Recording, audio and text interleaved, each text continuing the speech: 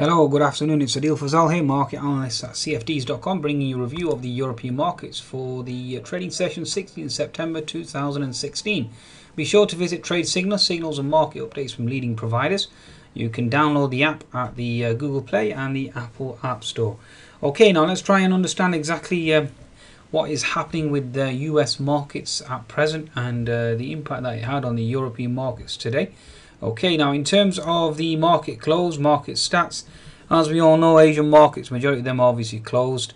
We did have the Nikkei higher overnight in the Asian session, so the Nikkei was up 0.7%. Now we certainly have a weakness in the European markets, so the FTSE was certainly down, the German DAX was down, the French CAC certainly finishing lower. Okay, that was due to multiple reasons. Now, number one, obviously Deutsche Bank. And we certainly have Monte de Paschi. So banking sector certainly under pressure with this potential fine. Okay, that's been levied, and again banking sector back under the spotlight. Now we also had inflation data from the US coming in stronger than expected, whilst our weekly average earnings, certainly disposable income coming in on the weaker side. So again, cause for concern. So it certainly doesn't bode well. Now we've had Michigan consumer sentiment as well coming in negative.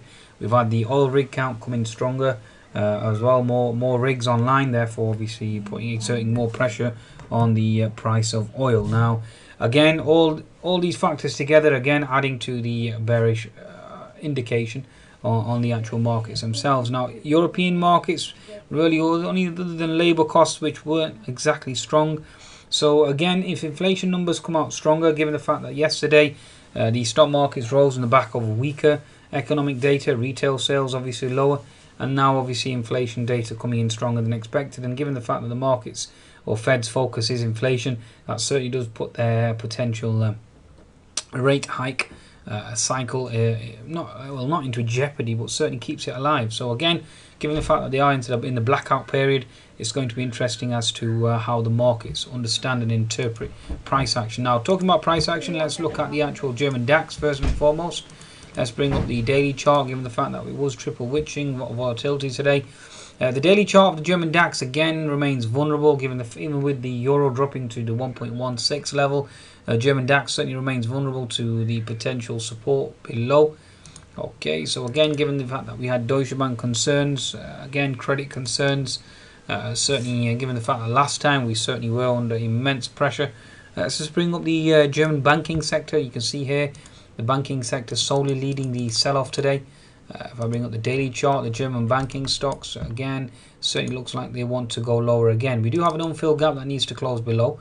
So again, watch out for that potential gap, folks. Okay, so that gap certainly is in play. Okay, so again, and also given the fact that the Apple rally certainly does look like it's run out of steam. Okay, so again, German DAX under pressure due to the banking sector, so again looking at potential support. So certainly some way to go before we actually do come into support for the German banking sector. So again, all eyes on the banking stocks with regards to European indices. So if you move back to the actual daily chart, you can see that given the fact that the banking sector isn't into support yet, the German DAX certainly will remain under pressure. Now we also had some bearish comments from the French president. Risk of euro collapse, end of Schengen, real risk of dislocation facing the euro. So again, certainly adding further fuel to the fire. And we also had Mr. ECB Jasbeck, I think his name was, also indicating that there's no need to change monetary policy, i.e.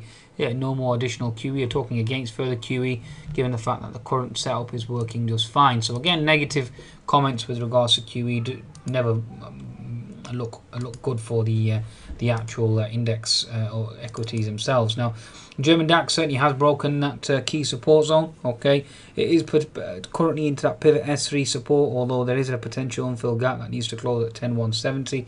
So again, markets certainly remain vulnerable to that gap being closed. Okay, now let's look at the French CAC now. Let's go to the daily chart of the French CAC. Again, you are into horizontal support in the French CAC. If that support were to go, then the next support is seen below at 4190. So certainly some way to go below in terms of the European indices. Okay, let's look at the 60-minute chart, the French CAC. Again, we did actually close the gaps below, so there was a gap here that needed to close at 4347. That certainly did close, and then the next gap that needed to close was at 4320. That certainly closed. So certainly vulnerable to the price action moving lower again. One could argue that you are looking for a potential bounce in European stocks. Now again, it all hinges on US markets. US markets, stronger inflation, weaker average weekly earnings certainly isn't a good, shall we say, good formula for markets to rally. So again, we are in a conundrum where you are seeing this divergence between US and European indices. Now the FTSE 100. Now so let's start off the daily chart. You're still potentially gunning for that H&S target, folks. So again, watch out for this right shoulder, and keep an eye out for a potential flush below. 60-minute chart. We have held the potential support at 6660. The bounces thus far have been weak. We did have an inverted head and shoulders formation. The 10-minute chart that certainly failed to transpire. The pivot high 6735. We've had a high of 6745 in the morning. Okay, so for now, all we're doing is potentially connecting the actual diagonal trend lines. Okay, so again, watch out for this trend line here. Just connecting them together in terms of support. If that breaks, then you are looking at 6670 again, 6660 again. Now, oil prices are languishing below 43. That doesn't look good in terms of oil, especially with the rig counts now as well. And oil prices certainly remain vulnerable, and the daily chart is here. If that were to crack, then you are looking at 41 as the potential next zone to watch for the price of oil. So certainly keep an eye on that in terms of oil and the next potential target on the downside, folks. Okay, all right. Okay, in terms of the Euro stocks now, let's bring the Euro stocks to the last potential indices.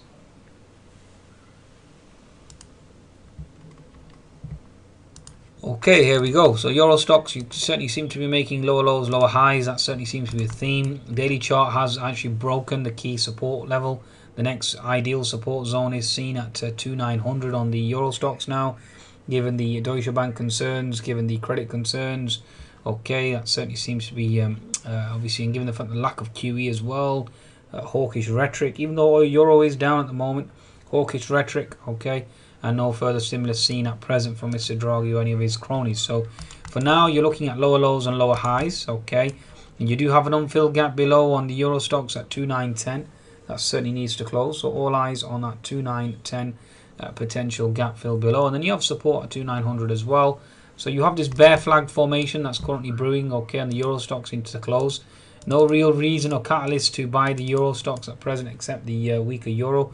Although having said that, the Euro now is actually into support as well. So if we bring up the chart, the Euro, you can see the daily chart, we're back into that support zone. The Euro, and Euro certainly is prone for a bounce here. Okay, certainly looking for a bounce here on the Euro at the 1150 level, 1140 level, 1160 level.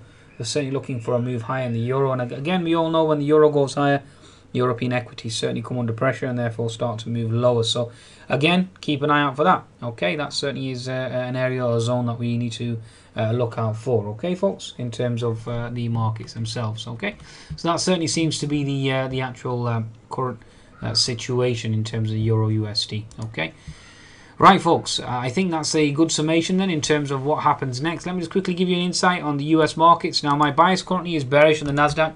We certainly have held gap fills thus far. Okay, so technically so far so good. Given the fact that you've had stronger inflation, weaker average earnings, again you are looking for a potential H&S formation on the Nasdaq. Left shoulder here. Okay, we've certainly made the head.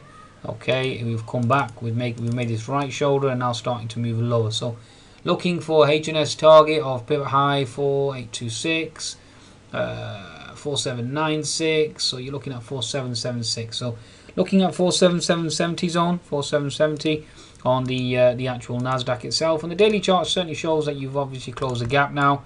You're into resistance on the Nasdaq and looking to test that 4770 zone below. Okay, so certainly looking for a risk aversion trade. Okay, no real catalyst to propel this market higher, especially given the fact that commodities are weak.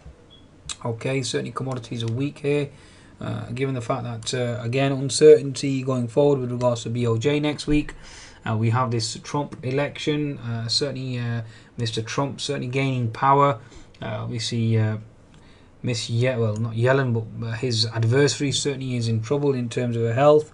So again, a lot of uncertainties going forward. So are we going to break to new highs in Nasdaq? Certainly very unlikely, very unrealistic.